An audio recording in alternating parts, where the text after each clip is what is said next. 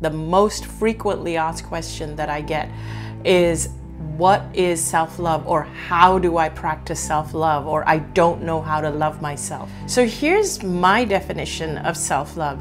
Self-love really means loving the whole you, particularly your soul, who came here to express itself. So the way to really love yourself, I would say, is to find a quiet space. It could be out in nature, it could be in your home, it could be like with music on or in silence.